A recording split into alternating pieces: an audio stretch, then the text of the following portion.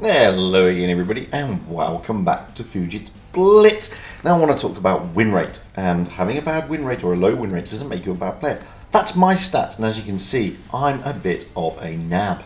In fact, out of all the YouTubers out there, I've probably got the worst stats. But that doesn't bother me and it doesn't faze me, because having a low win rate doesn't necessarily mean you're a bad player. Well, not in my book. And why do I say that? Well, for two reasons. One, win rate sometimes depends on A, the teams that you get on the other side, as well as the team that you get.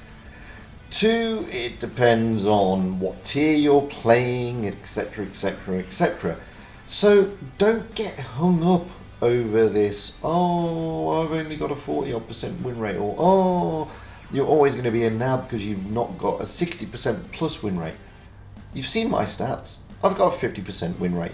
Okay, and I'm in a notoriously difficult tank here, the FV4202, a tank that a lot of people struggle in. Now you could turn around and say, but Fujit, you less than impressive bearded one, the team that you're fighting are complete nabs. Well, actually they're not.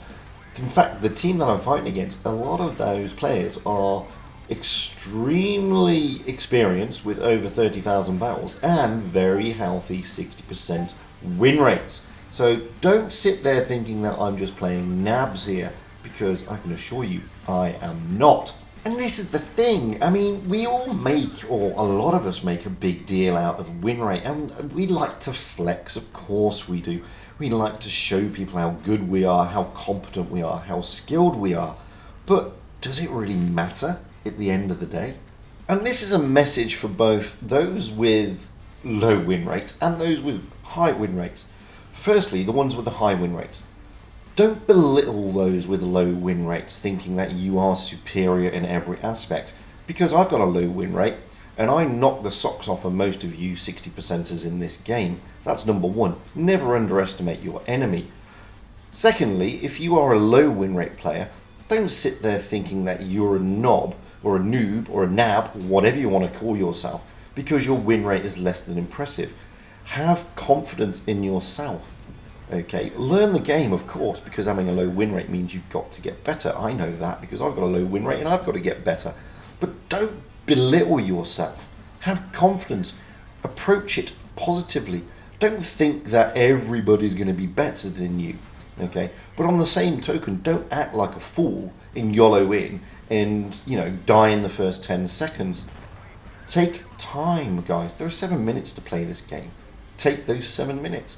But the important message is this: don't worry about your win rate. It has nothing to do with win rate. Trust me on this, because, and I'm being serious here, it is experience more than win rate that matters in this game. So if you've got a low win rate, but you've also got less than 1,000 battles, don't think that you can suddenly roll out in a tier 10 and, you know, be the bee's knees, because it's not going to work and it's not going to happen. You don't know the maps, you don't know the tanks, you don't know realistically, because you don't have the experience of what is going to go down and what is going to happen. And you're going to be stuck in this perpetual low win rate momentum. It's as simple as that. So don't just think, oh, you know, I can just jump into a tier 10 or an upper tier, because it's not going to work that way. But those of you with experience, don't sit there thinking that I'm going to be shouted at because I've got a 45% win rate and I'm rolling out in a tier 10 after my 20,000 games. Because that's not right. People should shout at me, oh, you've only got 53% win rate and you're rolling out in a tier 10, how dare you? I don't care. And the reason I don't care is because I can hold my own against some of the best, some good players. I really can. And I don't sit here and flex like a lot of people. I'm not interested in massive damage, which is going to be another video, by the way. I'm not interested in mastery medal after mastery medal, and I'm certainly not interested in that blue win rate. If I get it, lovely, it's a bonus. If I don't care. I'm still going to play the game, I'm still going to have fun, and I'm still going to go out there, and I'm still going to have, you know, a whale of a time, regardless of my win rate. So, again, my message is pretty simple. Those of you with your light blue or even purple win rates, Don't look down on everybody else and consider them inferior to you, because you know what? They can shock you, they can surprise you. I am a prime example of that. I can go out there and I can shock some of the best players in the game on occasion. It's not always going to happen, of course. They're going to better be 9 times out of 10. But every now and then, I'm going to shock them. And those of you with low win rates, don't think that you are inferior, and therefore you get bullied into doing things that you don't want to do or don't think you should do. Play your game and enjoy your game. And get better. Learn the tanks, learn the maps, and learn the tactics. And over time, your win rate will improve. Don't be eager to flex, because you know what? The more you try hard, the harder it gets.